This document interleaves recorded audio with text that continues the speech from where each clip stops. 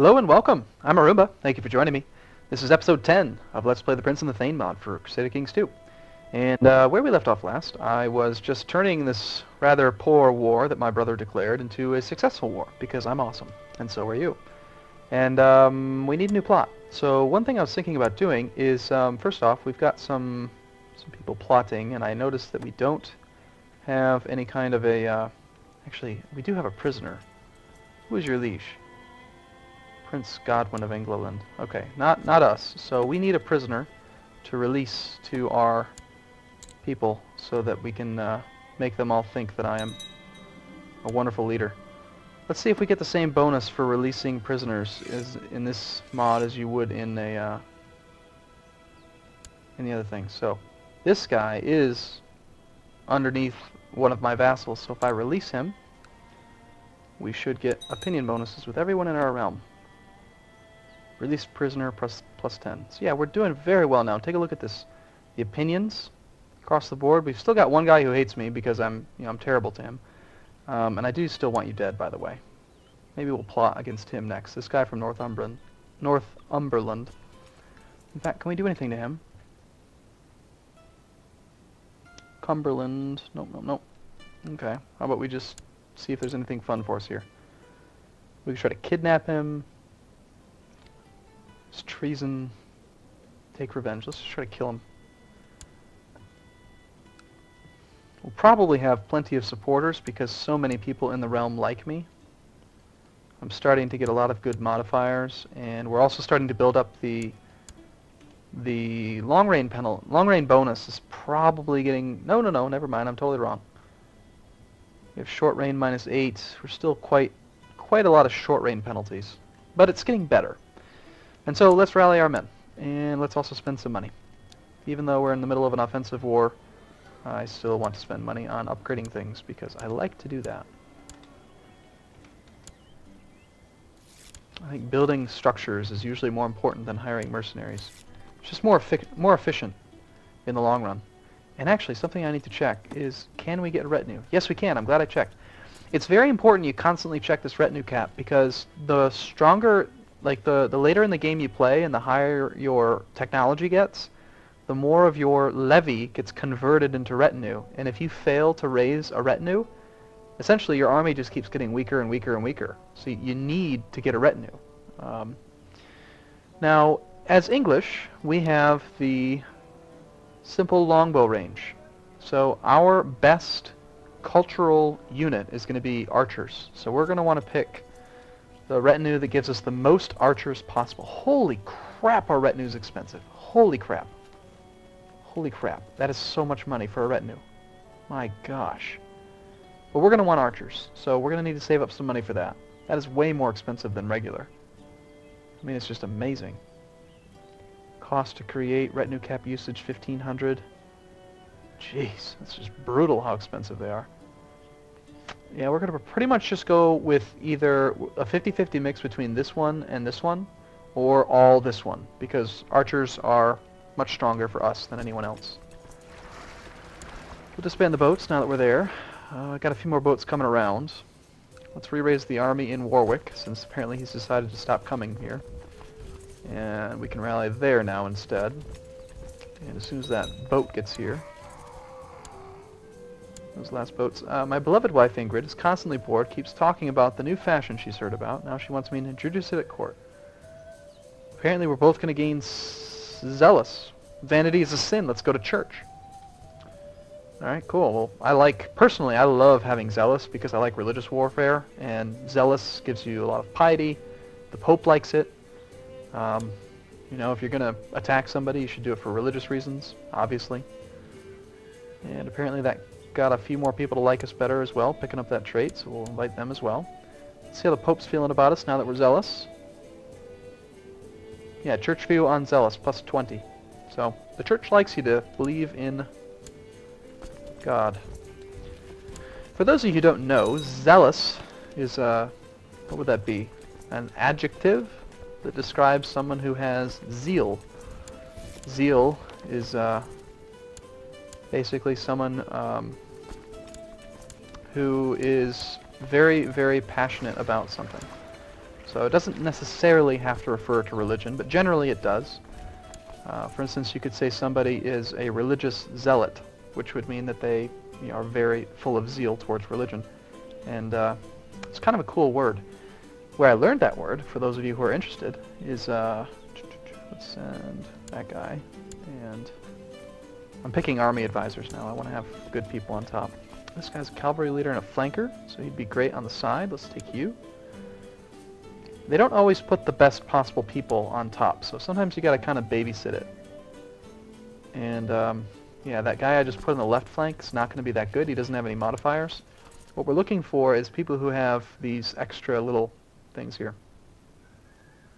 This guy's an I'm an organizer? Yeah, I'm a fantastic organizer. I'm good at leading the center. How is this guy? Unpredictable leader. So let's check you out for a second. You would be good on any flank. Let's put you on the side. We'll put our marshal on the side, and we'll put me in the center because I'm good at leading the center. This does make me likely to die because I'm maimed, but whatever, you know. I mean, we're gonna make. I mean, look at these bonuses. We just can't pass them up. Mounted troops get plus 63% power. We're good at retreat. 42% power for leading the center. Despite being maimed, we just have to do it. Plus, we have more men anyway. It's not a big deal. But it does look like we're crossing a river. Nope. See, I hate how rivers go right through counties. It's annoying. It's hard to tell.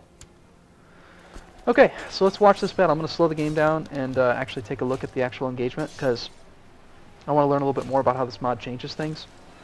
So we'll look at our flank. So the combat tactics, there's a lot of information here. Let me try to explain how it works.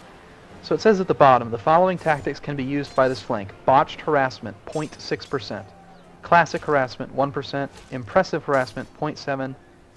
So what's happening is, based on the composition of this flank, based on the men in this flank, different tactics get stronger weighting, like more weight to them, more likelihood to have happen. Also, based on your character's martial skill, it affects the likelihood of good events, or good tactics, versus bad tactics. So for instance, let's take a look at, say, this character here has 20 martial.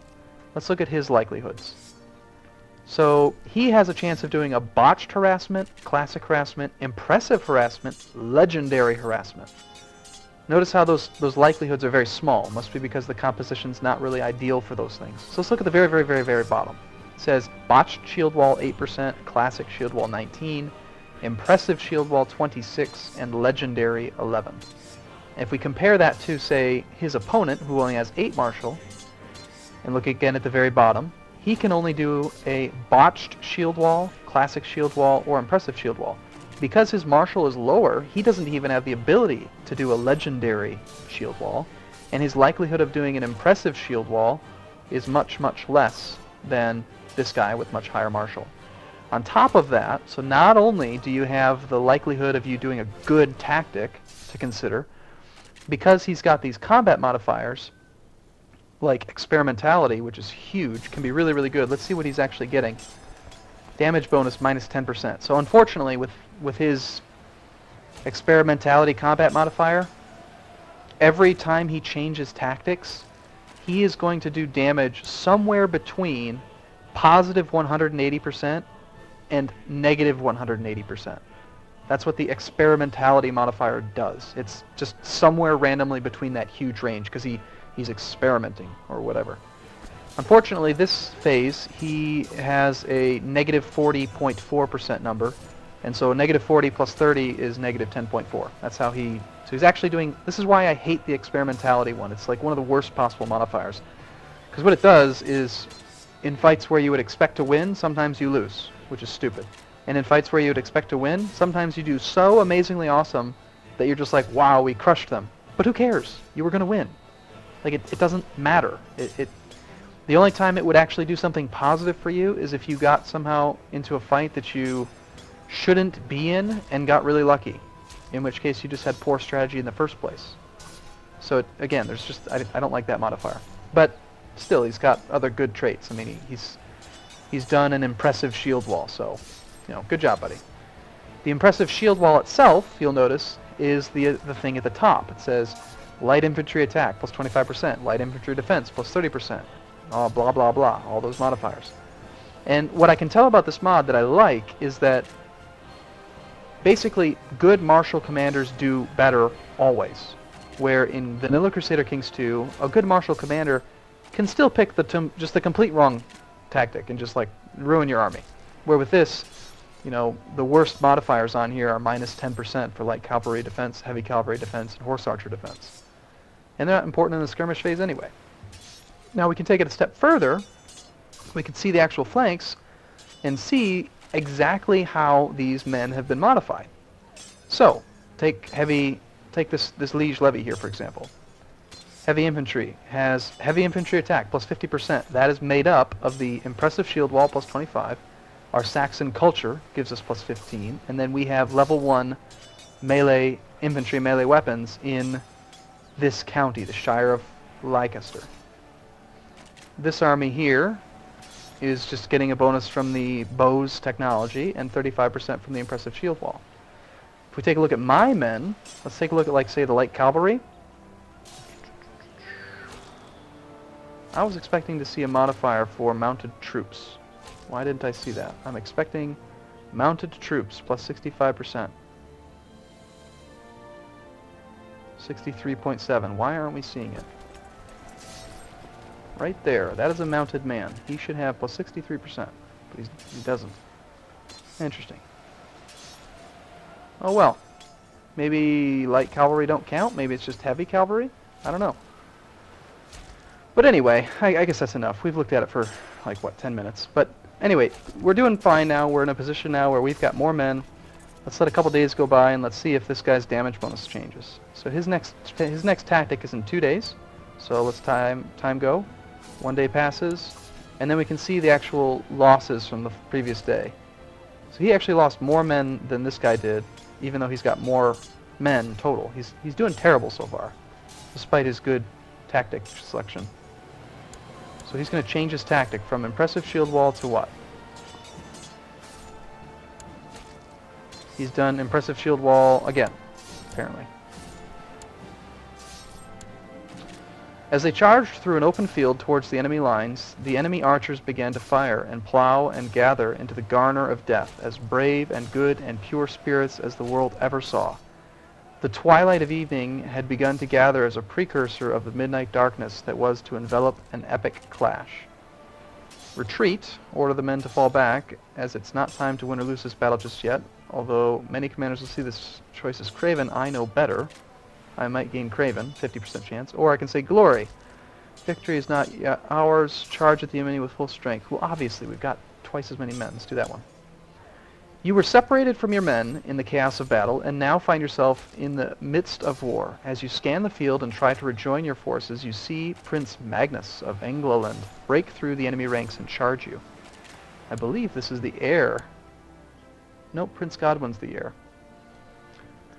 I can say prepare to die, or I can get out of here. Well, obviously, I have even despite my maimed trait, I'm pretty darn strong with martial, 15 martial score. So let's fight him. Prepare to die. You turn to face Prince Magnus, and he breaks his charge and flees. You pursue, but lose track of him. You pansy, get your ass back here. That's right, coward. Run away. It's funny. Alright, come on, let's see you pick a good tactic. Or let's see at least get a good damage modifier. Okay, so he's changed his tactic now to the impressive harassment and volley. What do these little colors mean? I can tell the more little things you have, the better. But I don't know what the colors mean. Botched feint. So he actually takes penalties to his army because he did a bad feint. Because he's... Oh, apparently it's Earl Tostig. We must have killed the other guy. Do I actually get that modifier yet? I really am disappointed to see that these light cavalry aren't getting that modifier. I know in regular Crusader Kings 2, the mounted troop modifier isn't working, or it isn't showing at least, so maybe it's just not showing. But we do have a 47% damage bonus for leading the center. Oh, and there it does say combat modifier boost to mounted troops, 71.2. Well, let's just check the numbers. Maybe I'm just not...